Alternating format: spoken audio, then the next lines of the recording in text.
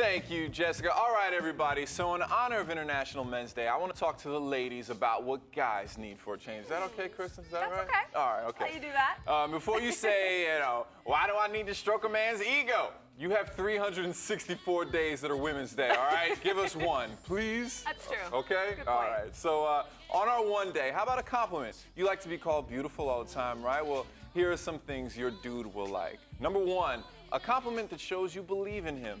It could be a simple thing like, I believe in you, baby, or I love how driven you are.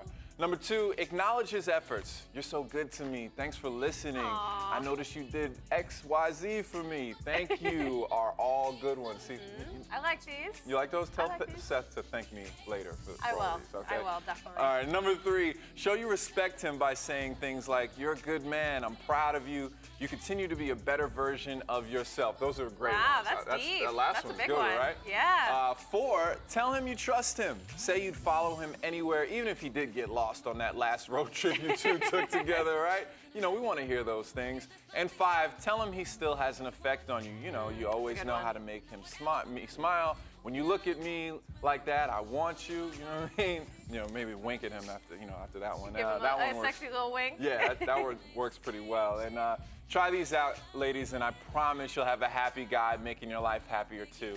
And it doesn't have to be just today. You know, tell him often just like you want him to, right? All right. I like these. No, I think it's very Those are good. important. I think in any relationship, it's always like the woman is always the one that like is the focus. So Yeah. we need to put the focus on the men, Well, for sure. See, that's why she's a keeper. Exactly.